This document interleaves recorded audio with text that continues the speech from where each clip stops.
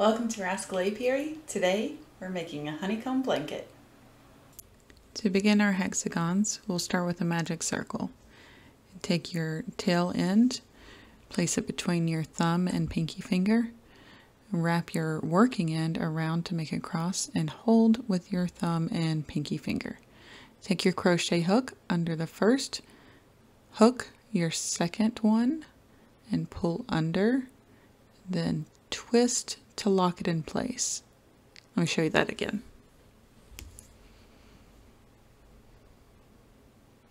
Cross it over behind and hold with your thumb and pinky.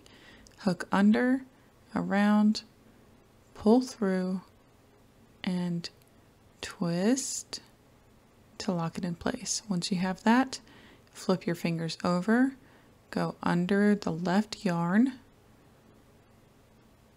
hook, and pull through. I have a little bit too tight here, but I will eventually get it. You can work the circle out just a bit. It will loosen the loop and you can pull through.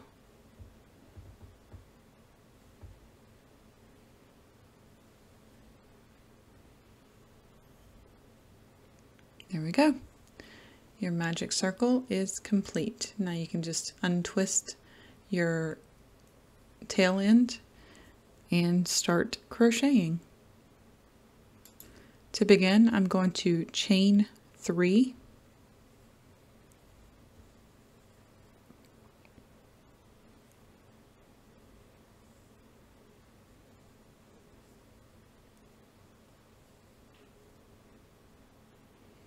Okay, now I'm going to work into the magic circle.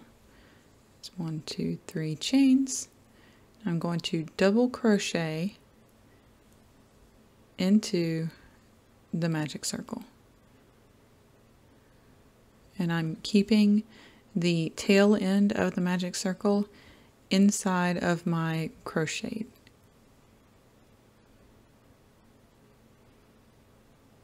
And if you mess up, it's not a big deal. You can just pull it out and do it again. The beginning part, the part where you're crocheting into the magic circle, is a little bit more difficult, but once you get the base down, it becomes a lot easier to work.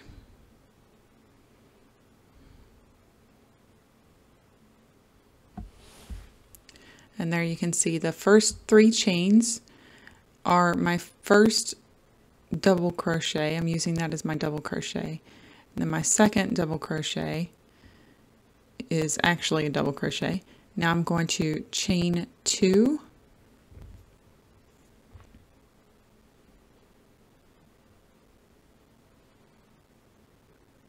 And then I will double crochet twice again. So each 2 double crochets will become the size of the hexagon, and the 2 chains in between become the corners of those hexagons. So you can see here the space in between is the corner.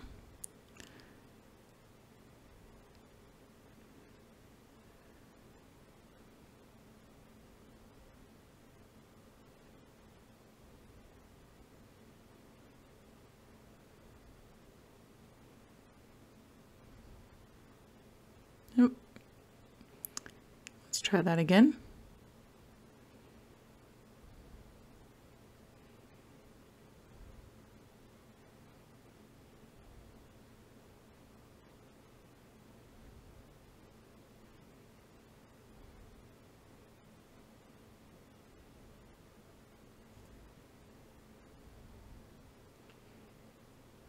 Okay, and here are my 2 double crochets. Then we have the 2 chains here and 2 more double crochets here. Again, those are the side, corner, and a second side. So we're just going to complete this 2 chains, 2 double crochets, 2 chains, 2 double crochets until we get 6 total sides to this hexagon. Here, let's lay it down. You can see that the edges are starting to take shape. So we have 1, 2, 3 sides. You can see the distinct corners of the hexagon. And if you pull at the tail end of the magic circle, you can see that circle is getting smaller. That's what we're going to use later on to really tighten up that work and make it a nice hexagonal shape. That was the last 2 double crochets. You can see my tail end for my magic circle is still here, but we need to chain 2 again to get that last corner. So let's do that now.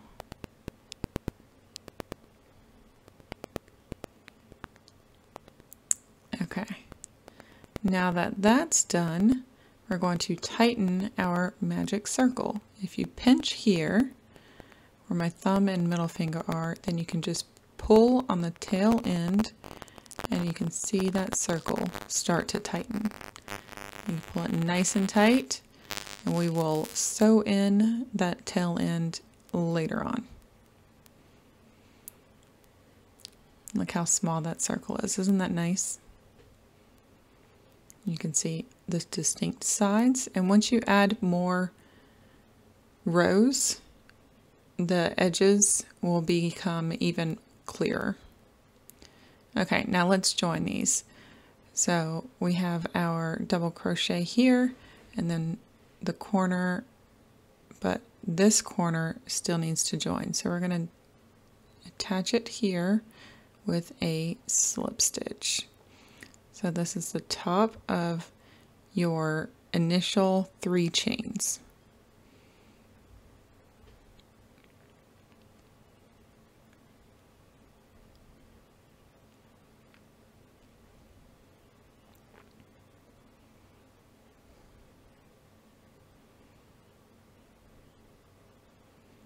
Okay, first row is complete.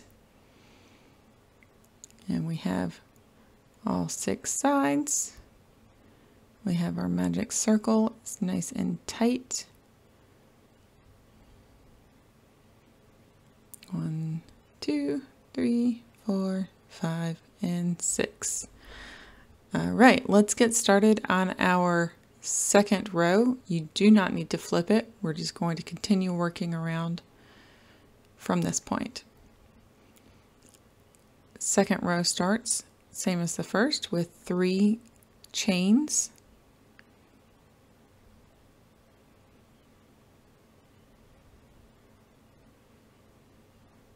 We're going to increase each row by 2 double crochets per side. So instead of the 2 on the, like on the first row, we're going to end up with 4 per side on this second row.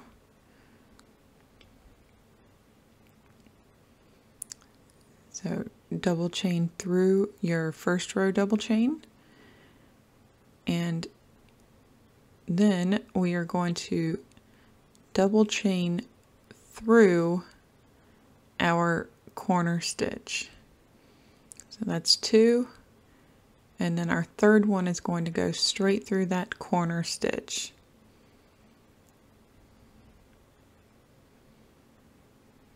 Right through there. Double chain.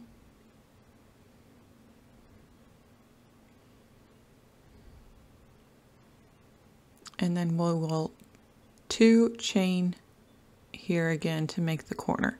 You'll notice here there's only 3, but at the end, once we get to the end of the row, we will fix that.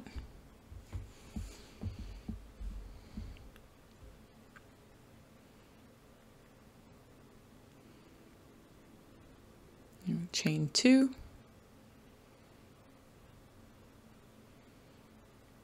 And we will double crochet into the same stitch as before, so into that corner stitch. And this will be the first double crochet of the second side of the second row.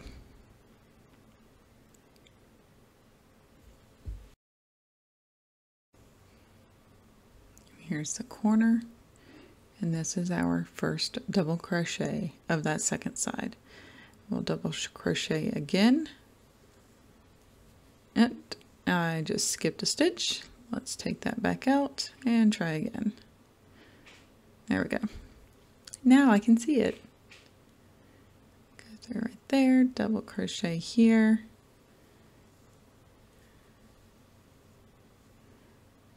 Double crochet again.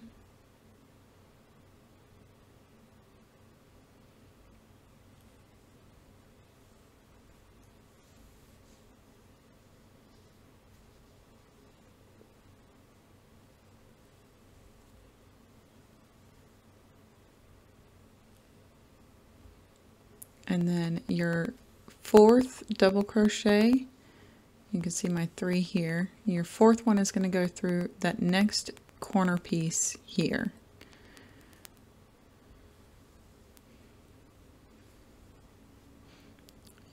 Okay, so you have those corner pieces now.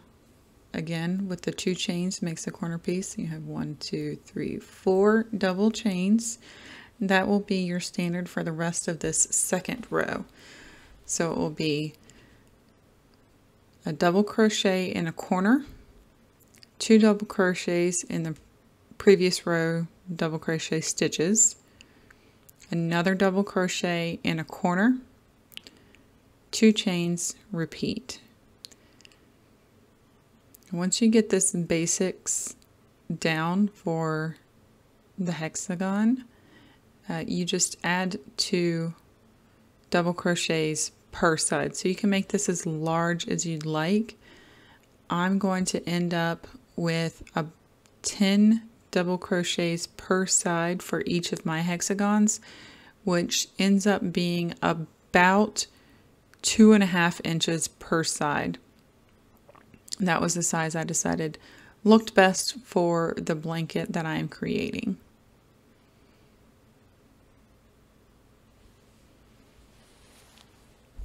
All right, let's fast forward to the third row.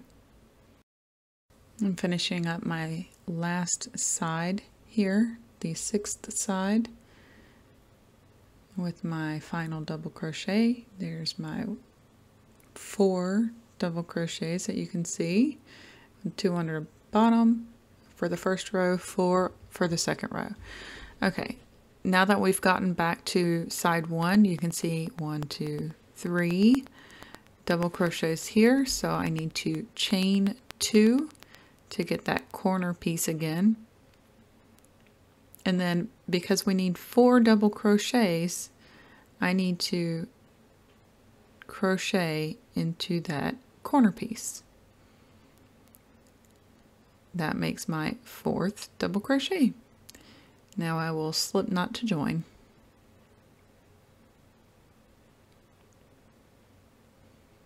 Perfect.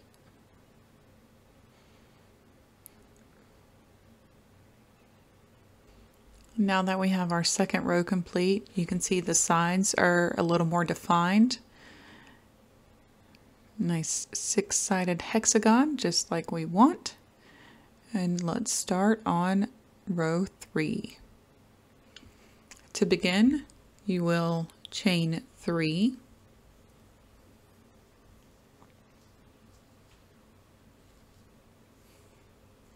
Double crochet into your next stitch.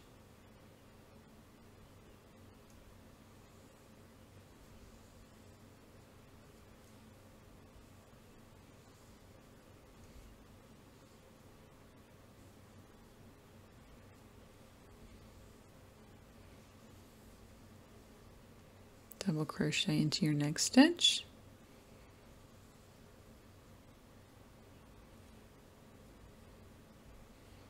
And double crochet into the corner piece, which is the 2 chains from the previous row.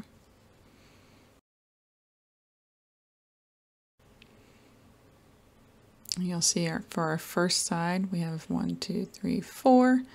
For this row we need 6 total double crochets, but again we'll finish those last 2 once we get around to the 6th side. Let's chain 2 and then double crochet into the corner piece. And then the second side here is going to be the first one for the pattern for the rest of this row. So the double crochet into the corner piece, then double crochet into each stitch, and a double crochet into the corner, chain 2, and repeat.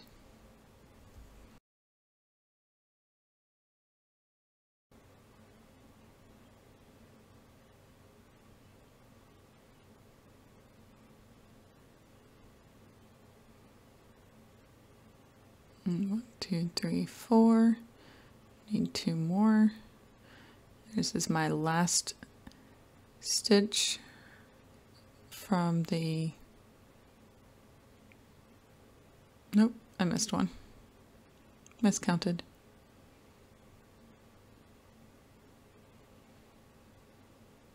There it is.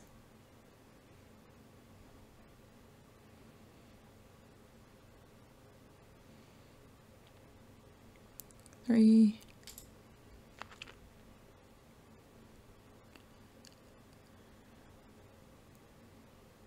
4,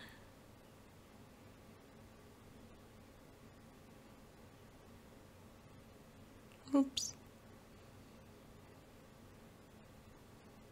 Don't you love how easy crochet is to pull apart when you mess up?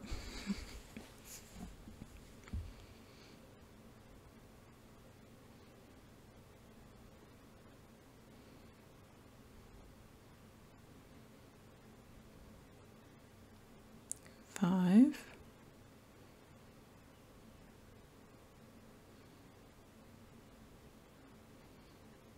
1, 2, 3, 4, 5. Yep. Okay. So our last double crochet will be into that corner piece.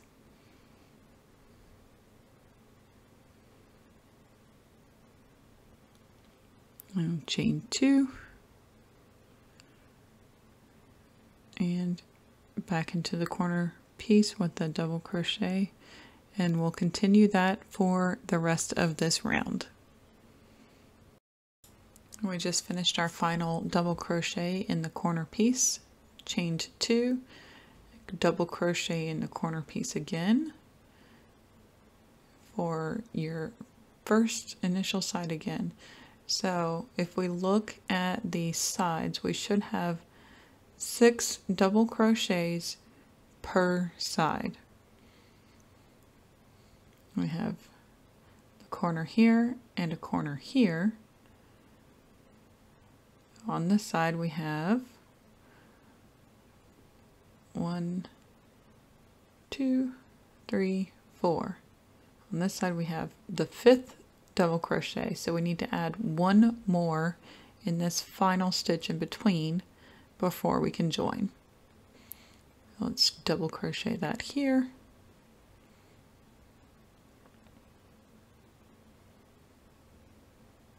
And then combine with the sister stitch right next to it with a slip stitch.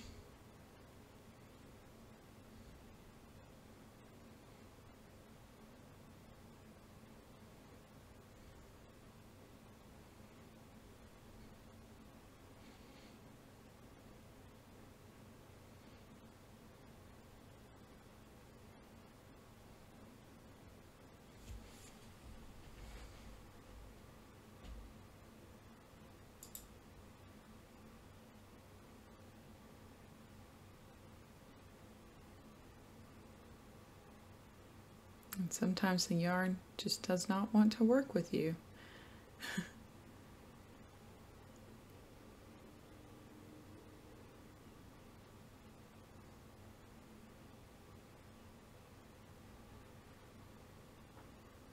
There we go. Okay, row 3 complete. 6 per side. We have some nice corners. Looks good. So to start the next row, chain 3, double chain in your next stitch,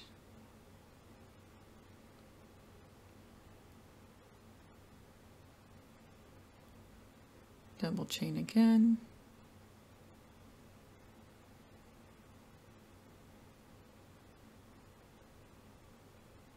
double chain again.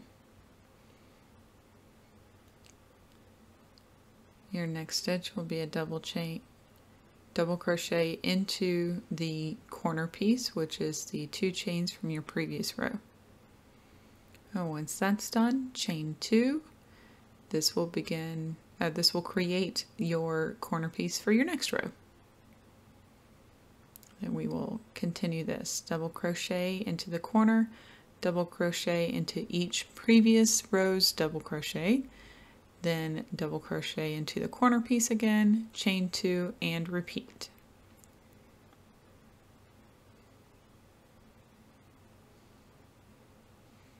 And 1, 2, 3, 4, 5, 6, 7, 8.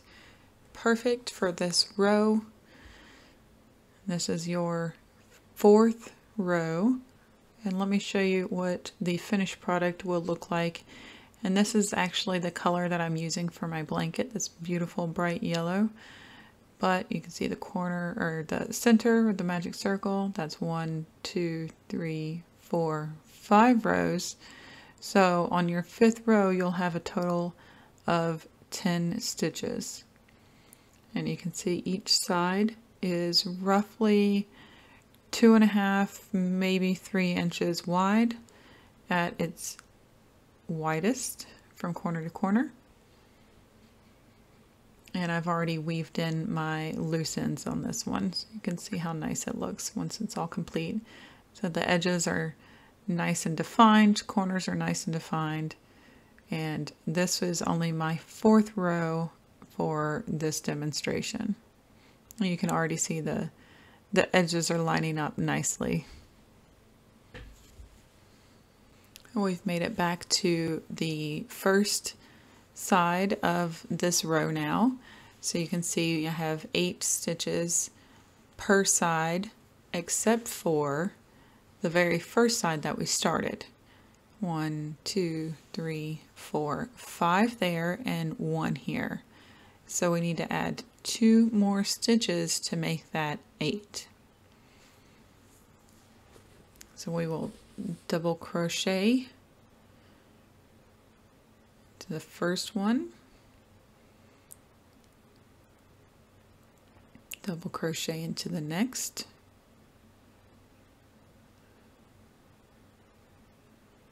and now we will slip stitch into that final one.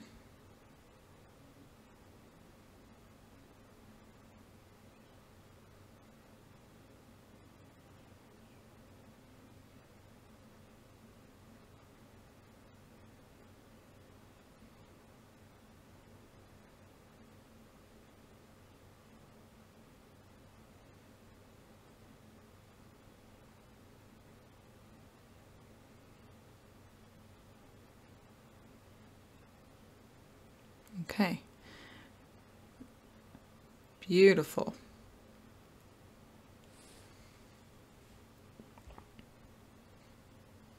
And now I'm just going to go ahead and cap it at my 4th row for this demonstration.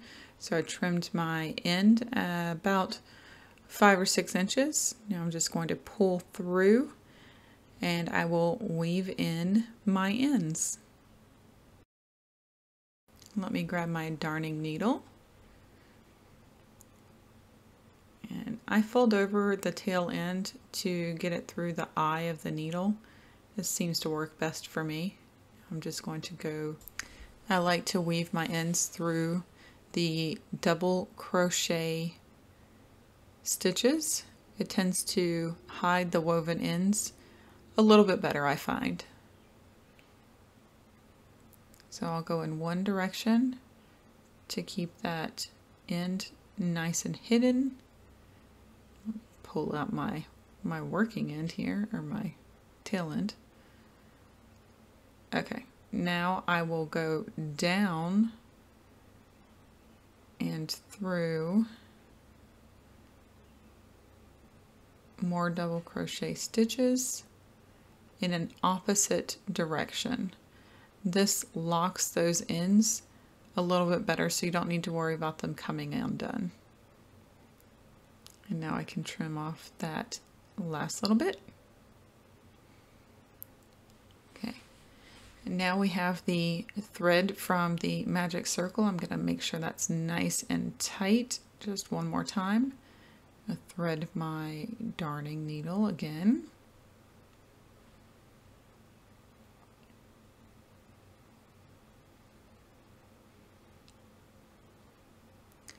Okay, now I want to stitch it in the direction of the magic circle initially. Once I get that through the first couple of stitches, I will go up into my double crochets.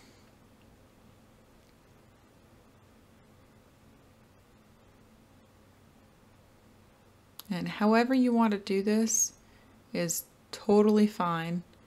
I just find that those double crochets, like I said, they seem to hide the stitches, the woven ends, just a little bit better. You don't notice them as often. Not as easily.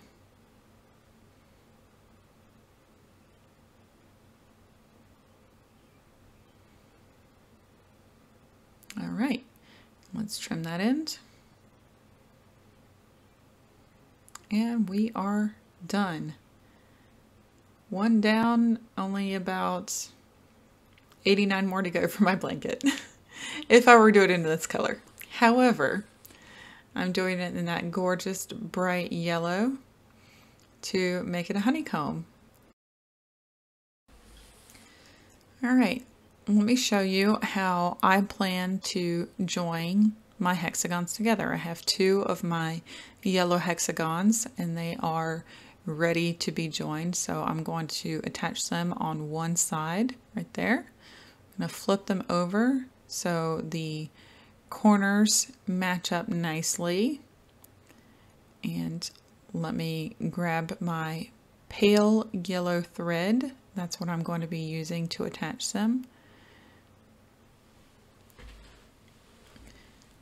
I have my tail end coming out, and I'm going to start by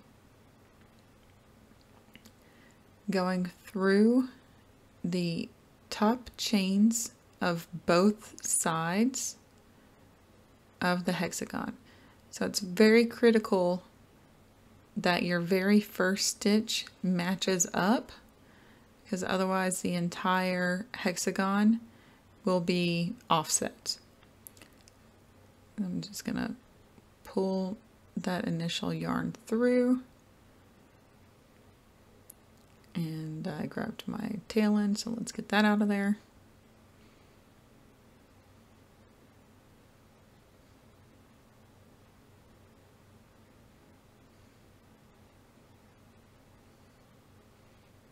Okay, so now that I have a stitch on, I'm going to single crochet through the first and second hexagons, and this will lock them together. And I'm excited about this because it is meant to look like a honeycomb at the once the project is complete. So this pale yellow, and it kind of makes a ridge on top of the blanket. It's going to kind of look like there's some more depth to it. If you wanted to do a double crochet here to make that ridge just a little bit higher, you could, but I didn't want it too high for this blanket. Just wanted to give it a little bit of something extra. So I'm just going to continue with my single crochets through both sides until I get to the corner of this side.